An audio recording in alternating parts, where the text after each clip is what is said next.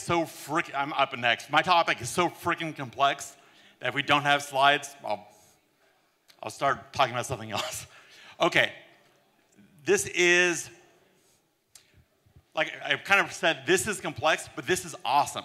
All right, this is how do you legally raise an unlimited amount of investor money from an unlimited number of investors in the United States without having the SEC kill you. Okay? I'll say that again. How do you raise an unlimited amount of money for your blockchain venture from an unlimited number of investors in the United States without the SEC throwing you in jail, suing you, all that other fun stuff? This is the way to go. Assuming I can get a clicker to work. Okay, there you go. Now, there's some very modern movies or French New Wave movies where the first scene in the movie is the last scene.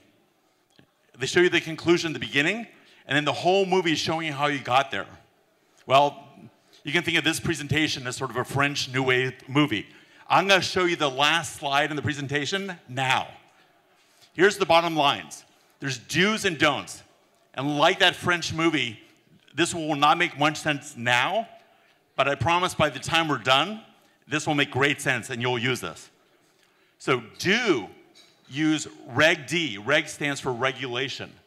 Do use Reg D, specifically Rule 506C, to conduct what's called a private placement, not a public offering, but a private placement of securities and raise unlimited capital from an unlimited number of what's called accredited investors. Do this. Do verify that these investors are actually accredited. Do not take their word for it. Don't mess around with unaccredited investors. And don't mess around with what's referred to as bad actors. So, and I don't mean Arnold Schwarzenegger at the beginning of his career. I mean legally bad actors. Actually pretty good now.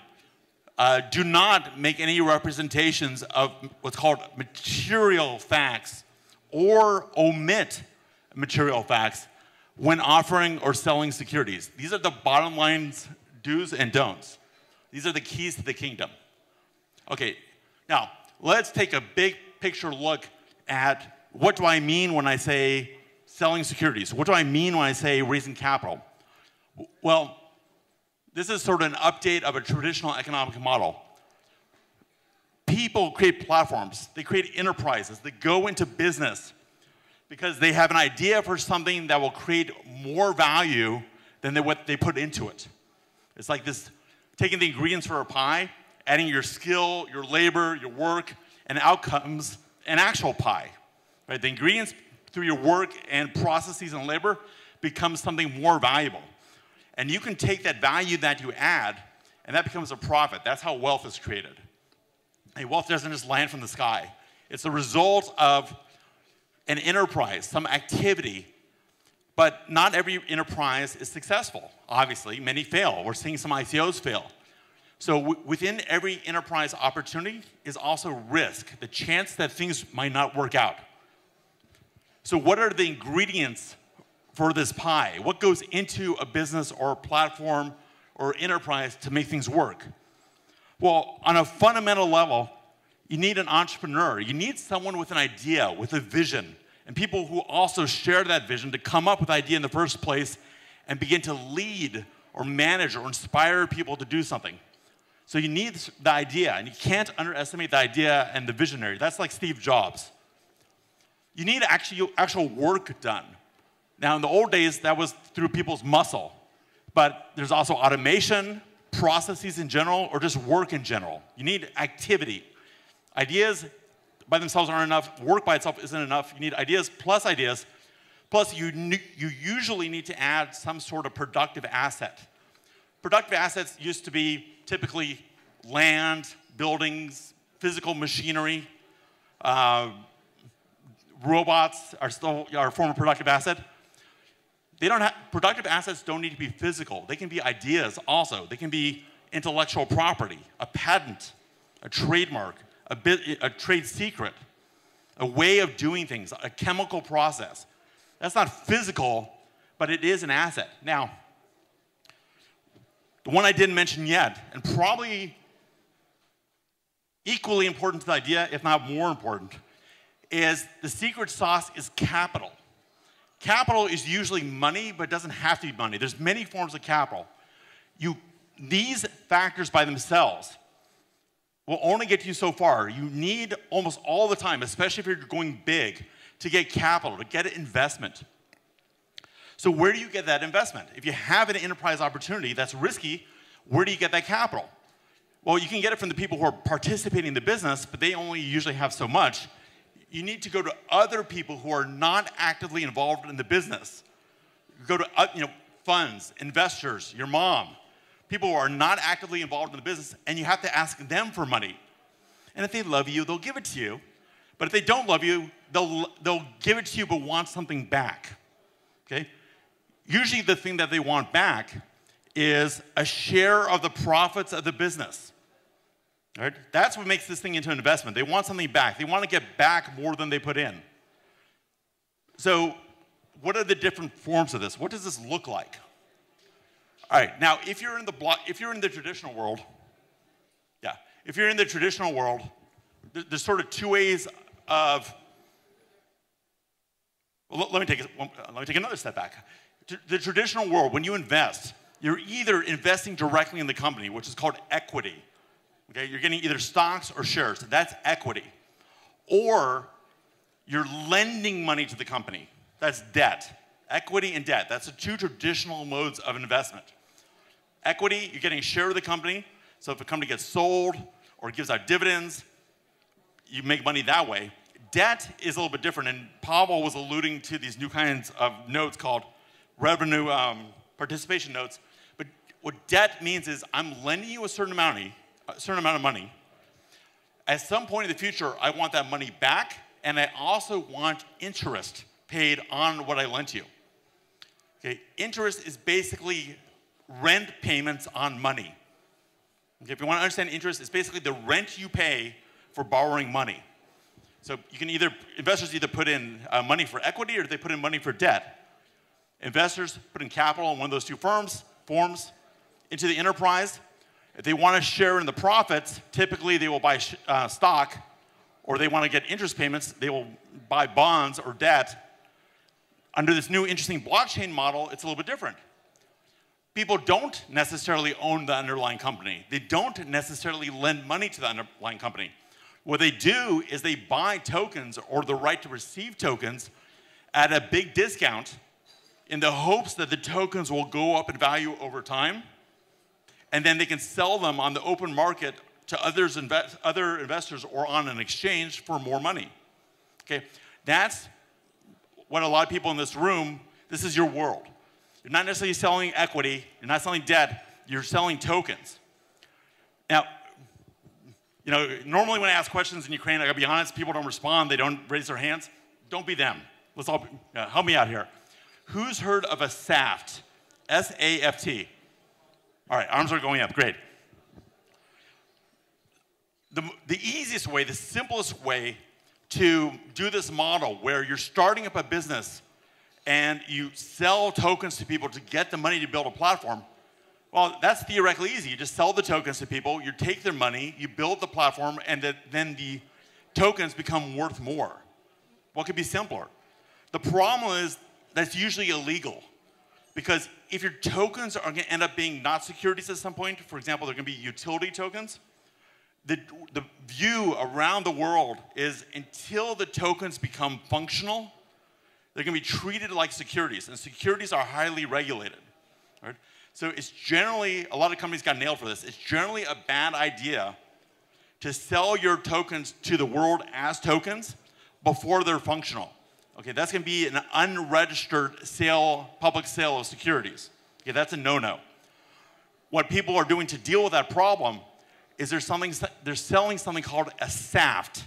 SAFT stands for Simple Agreement for Future Tokens. It's a paper investment. And you're selling that SAFT to a limited number of investors. Those investors cannot transfer the SAFT generally. You take the money that you receive from selling that SAFT, you build your platform, and then when the platform is ready and the tokens are functional, you can convert that SAFT into tokens that are not securities. Right? I give long presentations on SAFTs, but the bottom line is that in the old days, people would buy stock in a company or lend a company money as investors. In the more modern era, when you're working with blockchain companies, companies are not selling those things, they're selling SAFTs. Okay? But regardless, both of these things are securities. They're regulated like securities. Okay? So, now, again, you can have a 3-hour lecture or presentation on what the heck a security is. This is the reasonably short version. What is a security anyways? What do we mean when we say security? A security is the legal interest. Legal interest. Remember I said a contract is a legally enforceable agreement? Okay? A security is a legally enforceable interest. It's not a pretty please, but it's something that the court or the law will make sure works. It's the legal interest which an investor receives in exchange for contributing capital, and whether that capital is money, usually, or something else of value, to an enterprise in the hopes of realizing a profit or other economic benefit, here's the key, resulting from the enterprise's success, but where such outcome is not guaranteed and the invested capital is at risk of being reduced or lost. So if there's a business that sells cars, a car manufacturer, and I use my money to buy the car from the manufacturer, and I drive the car, I am not investing in the car manufacturer.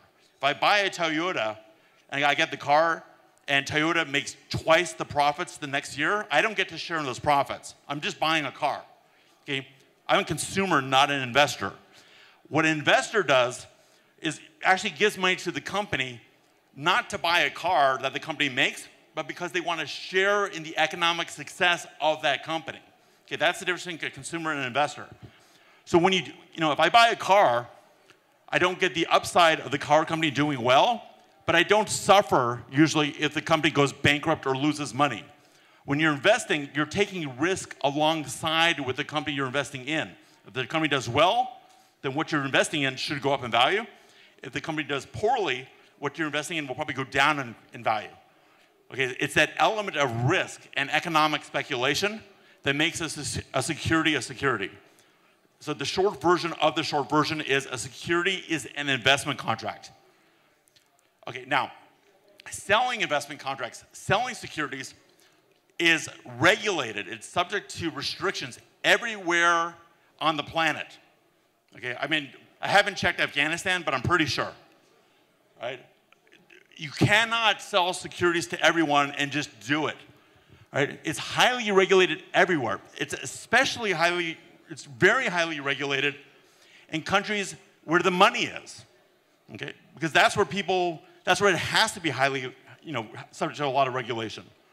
So large economies, the US, China, Europe, they have a huge amount of regulation because that's where the money is. That's where people are trying to take advantage of selling securities.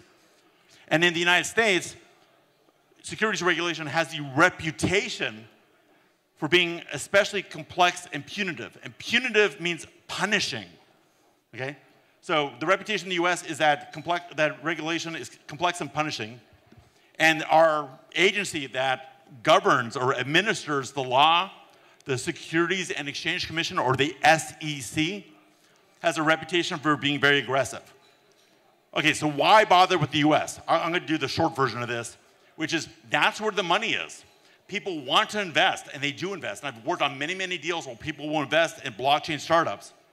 And yes, the default rules, which we'll go over, are complex and scary. They are. But there are so many exemptions or exceptions from those default rules, like the one I'm going to talk about, where you can just go, haha, I don't have to follow those default rules. I'll follow the exception. And it's much less difficult than in many other countries. And you can raise as much capital as you need if you have a good product. All right, now, this is the core of the US legal system. And by the way, I want to throw out there that if you add me on LinkedIn and send me a message, I'm more than happy to share this deck with you. So you're welcome to take pictures, but I'll also email you the deck. I'm happy to do it. All right, so here's the core of US securities law. Within these 5 statutes, there's 2 that really, really matter, and they form the basis. There's the Securities Act of 1933, which was the first national law on securities, and that was quickly followed by the Securities Exchange Act of 1934. Securities Act of 1933, which I'm going to be talking about during this presentation, but equally, if not more important, for other reasons, is the Securities Exchange Act of 1934. And then there's 3 related laws. Okay, let's talk about the 33 Act. It has 2 points, and they're both put into the preamble, the introductory statement of the Act. The first point of the 33 Act is to provide for the full disclosure of the character of the securities being sold, and the second point is to prevent or punish fraud that's done in the connection with the sale of securities. But the main point is that 33 Act is trying to make sure that the company that sells securities is providing adequate information about those securities so that people can make good decisions. Now let's learn some terminology or legal English, because these words live throughout all the written material on securities. When a company or a platform, whether it's a blockchain token being sold or selling equity or whatever, the company selling something that's a security, selling its own interests to someone else, the very first person who buys them, the company that's selling is referred to as the issuer. Okay? An issuer is someone or a company, a platform, whatever, who's selling its own securities to an investor. That first sale, when a company is trying to raise capital and selling its own securities, its own tokens, is called a distribution. An issuer engages in a distribution of its securities. When an investor buys those securities or buys those tokens and sells them to another investor, that's not an issue, that's trading. Okay? Distribution is first sale. Sales on exchange, over to the counter, or person to person, that's trading. Right? The Securities Act, the 33 Act, is only concerned with the initial or primary distribution of securities. In other words, to take a blockchain example, your platform is selling tokens or selling SAPs in order to build the platform. That's underneath the 33 Act. The stuff that comes later, the trading, the exchanges, is under the 34 Act. Okay, the 33 Act defines security. This is a lot of stuff. Oh my gosh. But the general idea is that if you're selling pre-functional tokens, tokens that you're selling now and using the money to build your platform, the worldwide agreement or consensus or opinion is that those tokens legally count as what's known as an investment contract, and therefore will be treated as securities. Now if you're in this industry, you've probably heard about the Howey case or the Howey test. Does that ring a bell? Howey test? Okay, good. I'm not going to beat it to death here, but the Howey test is about when you sell something that does not go by a traditional securities name. It's not called a stock. It's not called a bond. It's not called a note, but it acts like a security. Is it a security or is it not a security? I mean, if I sell my security that's really a stock, but I call it a chair, okay, does that mean the SEC goes, oh, I'm sorry, my mistake. That thing you're selling that's exactly like a stock, but you called it a chair, we're not going to stop you from selling that because it's a chair, it's not a stock. Okay, obviously, that doesn't work. Every regulator on the planet looks at the legal and economic characteristics of what you're selling and decides on its own, applying certain factors to whether or not that thing is or is not a security. Sometimes people are not trying to be clever. Sometimes they're not misnaming something intentionally. Sometimes new forms of investment appear. For example, tokens. Okay, back in 1933, when the Congress wrote this law, there weren't tokens except maybe subway tokens. Okay? They couldn't have listed token under the definition of security. But there's this concept of investment contract, which is sort of a general category. And if something is an investment contract, just in very broad terms, it'll be considered a security. And the Howey case, the Howey test, lets you know whether or not that is true. Okay, here's the part that freaks people out. The default rule under the 33 Act, the default rule that applies to issuers is that it is unlawful, meaning even sometimes criminal, sometimes, it is unlawful to sell, offer to sell, or deliver securities unless two things are true. There's something called a registration statement in effect, which means the SEC has approved it. It's a big form that you file with the SEC, a registration statement. And also a prospectus, i.e. a sales document, has been approved by the SEC. So again, under Section 5 of the Act, it is illegal to sell securities in the United States unless the SEC has approved a registration statement and a sales document, i.e. your prospectus. That takes months. It costs millions of dollars. It's a hassle. Okay, if you're Google or Apple or whatever, then go for it. But no one, it's very unlikely that anyone in this room really actually wants to do that. Okay, that is a mess. And if you do that, you want to do that intentionally. But that is the default rule. That's the rule you have to comply with unless you find it an exception. And by the way, when you do this, when you file and get approval for a registration statement and a prospectus, and then sell your stock to everyone, that's called going public. It's initial public offering, IPO. Okay? Most of the time, you don't want to do that. You want to do what's called a private sale, a private placement. But that's the default rule. Okay, let's keep going here. Now, thank God, Section 3 has a class of securities that are securities. There's no question they're securities. But the Congress, the government of the United States said, even though these are securities, we're not going to make you, I got to go for 10 more minutes.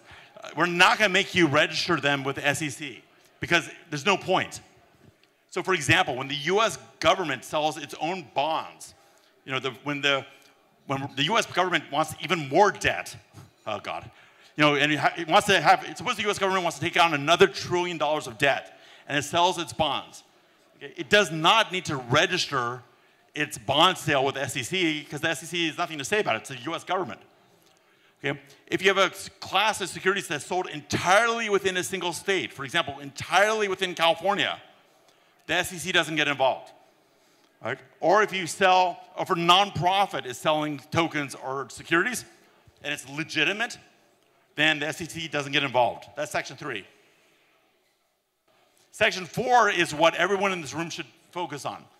There's exempted securities, but then there's exempted transactions. In other words, the things you're selling are securities. They are securities. They're not the kind of securities that the SEC doesn't care about. The SEC does care about them. But despite this, if you follow certain rules, even though these are regulated securities, you do not need to register them under Section 5. You don't need to register them. You don't need to have a prospectus. You can get away from that default rule. Now, there's a whole bunch of exempted transactions, but the one that really, really, really matters is Section 4A2. It's a transaction by an issuer. In other words, the first sale stock from a company, not what happens later. That does not involve any public offering.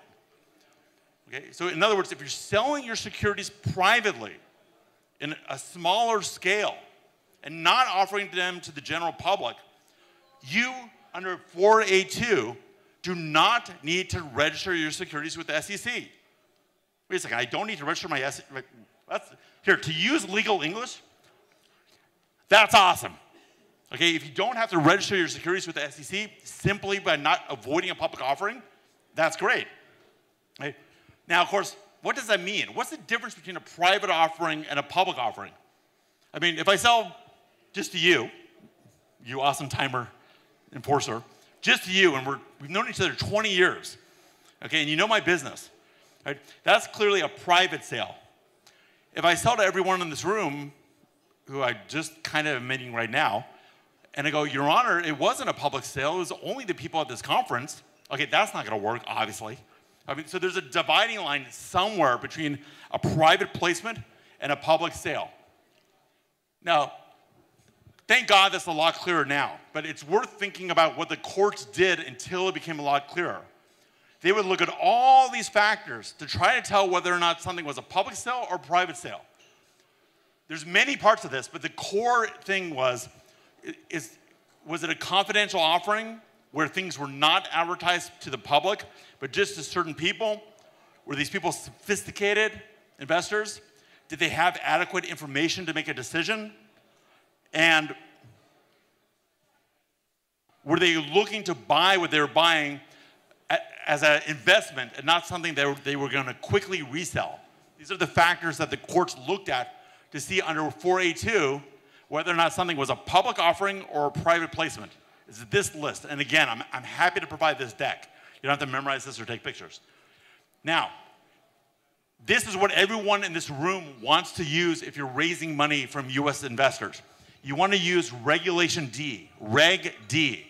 Okay? Tattoo in your brain, Reg D. Okay, Reg D is a cluster of rules, and they're now numbered 501 through 508. It's been expanded. But the first rules came out in 1982. And what Reg D does is it says, look, the SEC says, we're not sure what's a public offering, we're not sure what's a private placement, but if you follow these rules, no matter what, we'll treat it as a private placement and you're safe. So 482 is a little vague. Reg D is not vague. You follow these rules, you're safe. So follow these rules, okay? And the technical language is Reg D ensures that when you follow it, you're exempted from registration under Section 5. So that awesome thing right there, you can be sure that you're awesome. All right, now, Reg D was pretty good even in 1982. But in 2012/2013, it became amazing due to a change in Rule 506. Remember, Reg D is Rules 501 through 508. Specifically, there's a new 506C. Okay, now, just 506 in general. You're not exempted under you're exempted from Section 5. You can raise an unlimited amount of money for an unlimited number of investors. You have to file a form with the SEC. You cannot do business with certain people. They're called bad actors. And the stock that you sell is going to be restricted, meaning that people can't quickly resell it. There's two variants of 506. There's 506B and 506C. And I'm going fast just for time, but you'll get the headlines. Now, common to both ideas is that you generally want to focus on accredited investors. What's an accredited investor? The real short version is an accredited investor has money or enough money that we can safely assume that this person, even if they're an idiot, can hire someone who's not an idiot to look over the proposed investment and decide whether or not it's a good idea. Okay, how do we know whether someone has enough money that they can hire someone who has a brain? They have annual income over $200,000 for the past 2 years, and we'll probably get that the next year. Okay, we assume they have a brain. They have net worth over $1 million, either jointly with it or with their spouse. Okay, we assume they have a brain. There's another interesting one, which is investors, the general partner, officer, or director of the issuer. In other words, they're leading the company that's selling the stock. Well, they may not have money, but if they're at that level inside the company, they probably have adequate information. Brokers and dealers, which is our defined terms, are automatically accredited investors. People who don't fit one of these categories aren't an accredited investor. They're called an unaccredited investor. Here's a quick version of the form that you need to file with the government when you do a Reg D. Notice that it's a notice of exempt securities. You're just letting the SEC know. You're not asking for their approval. You're not saying yes, please. You just file this form. Okay, it's called a Form D. And by the way, it's 3 pages long or 4 pages long.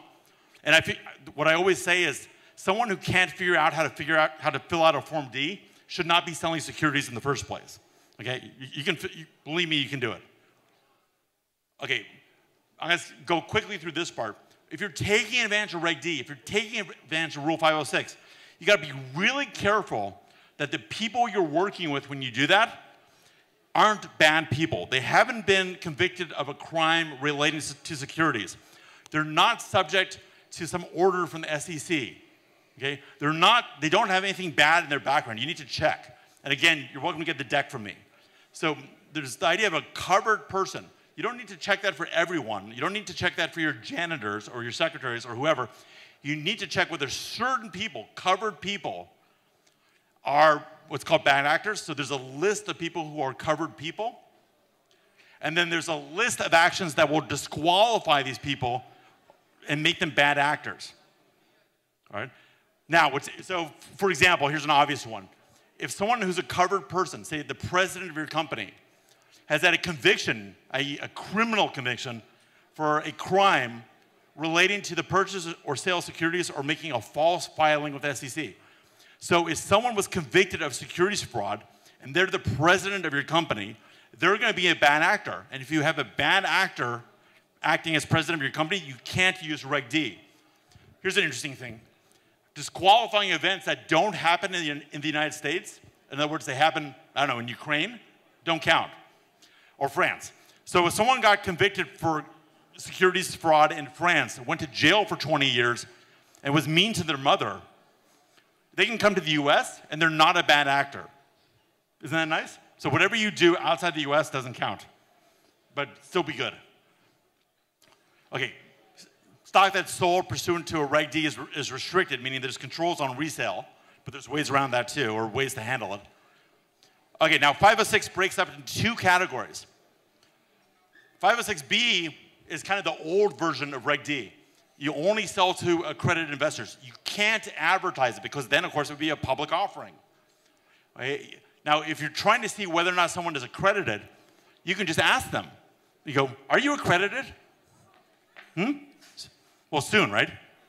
Soon are you accredited? Which means, do you earn more than $200,000 a year for the past 2 years? Okay, the answer, soon you will be, right? Okay, or do you have over $1 million of net assets? Good, okay, with her fingers crossed, the answer was yes. Okay, what she just told me, and I believe you because I want your money, okay, that's called self-certifying. Okay, you certified to me, you told me it's true, unless I have a reason to not believe you, great, it's true, sign here. I didn't see that. I didn't see you cross your fingers. Okay? Under 506C, it's a little bit different. You need to verify that someone's accredited. Miss, are you an accredited investor? You are. Will you show me all the paperwork that proves that you're an accredited investor? Sure? Okay, great. Wow. There you go. I found my first verified accredited investor. I need to get all these documents. I need to prove to myself, reasonably prove, that she actually is telling the truth once she says she's accredited. In other words, verified as opposed to self-certifying. But if you use Rule 506C and you verify that everyone is accredited and you don't sell to unaccredited investors, there's something amazing that happens. You can do a general solicitation.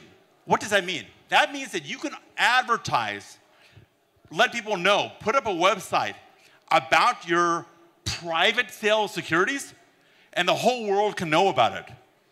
Wait, what? What? Huh? What? That makes no sense. Wait a second, hold on. So under 4A2, remember, under the default rule is that you need to register any sale of securities. You have to get that approved by the SEC. You have to spend $1 billion and you're in trouble. Everyone's trying to avoid Section 5. There's an exception to Section 5 if you don't do a public offering. Okay, that's easy. We'll keep it private. But wait, under 506C, I can advertise to everyone, and that's private? What? Wait, and I actually say here, wait, what? Okay, so for Section 4A2, on which 506 is based, exempts non-public offerings. But under 506C, you can engage in public solicitation and can engage in public advertising. You can have a website offering these securities. Oh my God, what? Well, the idea is that even though you can advertise, I wouldn't say offer it to everyone, you can advertise it to everyone, you can let everyone know about it, but at the end, the only people who are allowed to actually buy the stuff are investors that you have verified. You're not trusting them, you're verified that they're accredited. which actually makes sense. If all these poor, uneducated, innocent people, widows and orphans, if you advertise to them and they want to buy your stock, but you don't let them buy it because they're not accredited and you check, then really they may be disappointed that they didn't get to buy your stock, but you didn't actually sell it to them, so there's no harm. Okay, you didn't actually hurt anyone who's unaccredited. Okay, you didn't take advantage of anyone because you made sure that everyone is accredited. 506C is great. Okay, it lets you advertise and solicit everyone to sell your stock. You just need to make damn sure, and there's ways of doing this to make sure that they're accredited. Again, there's a long list, and I'll give you the deck. But here's how you can check. You have them fill out an investor questionnaire where they explain why they're accredited. That's a good start, but it's not the end. You can look up their public records. You can look up their tax records. You can review their brokerage statements, their investment statements, their banking statements. You can have their accountant sign a letter. Okay, that's an easy, good one. Have their accountant sign a letter. This person has over $1 million of net assets. Okay, cool. And now there are certain third-party verification services. I think there's one called verifyinvestor.com that a guy started. There's several other ones also. You don't necessarily have to verify it yourself. You can hire someone else to verify it. And I think it's cheap. It's like $10 or $15 per investor. That's certainly worth it. Okay? Now, technically under 506C, you don't need to provide a written explanation of what you're selling. You don't need to provide disclosure documents. That's a really bad idea. Whatever the law is, whenever you're selling securities, you should, as a matter of practice, provide a written document that explains everything about the company, everything about the investment, includes everything material, i.e. everything important, and doesn't leave anything out. And don't lie. Because the way the law works is if you disclose something, if you're not lying, the more you disclose, the less people can sue you for it. If you tell the complete truth about something, then they have nothing to complain about because when they bought that security, they were on notice about the truth. So suppose you have a guy that committed securities fraud in France and went to jail for 20 years, and now he's in the US. Okay? You can still use 506C because that happened outside the United States. You're still allowed to use it. But if you leave that out and you don't tell people about it, well, you're leaving out something very important that would probably affect their investment decision. You should include that information in the prospectus, in the information you're providing. It may scare some people away and probably should, but no one can sue you because you omitted the fact that your president was convicted of securities fraud. So you include all the truth, whether you're legally required to or not. Okay, again, final slide. Here's the punchlines. Do make use of Reg D. Reg D, remember, is the safe harbor that lets you know that offering is private or will be treated as private. And so you don't need to register it. Do make use of Reg D, specifically Rule 506C, not B, not anything else. Use Rule 506C to conduct a private placement and raise unlimited capital from an unlimited number of accredited investors. Verify is the key word, that these investors are actually really accredited. Not that someone raised their fingers and crossed them, but someone provided documents or you checked or you got a service to do it. Don't take their word for it. In other words, they may not self-certify. Okay? And just another way of putting that is don't mess around with unaccredited investors. They don't have any money anyway. Why would you bother? Don't. Check to see if the people you're working with, in other words, the covered persons, have had a disqualifying event because you don't want any bad actors. Someone who's gotten convicted for securities fraud, someone who's under the jurisdiction of the SEC and has gotten an order. Make sure you don't have any bad actors because you can lose your exemption if that happens. And finally, even if it's not always required, provide a written document explaining the investment. Include everything that's material, all the material facts. Don't leave anything out and don't lie or misstate anything at all. Tell the truth and the complete truth. That's it. This is where you clap. Thanks.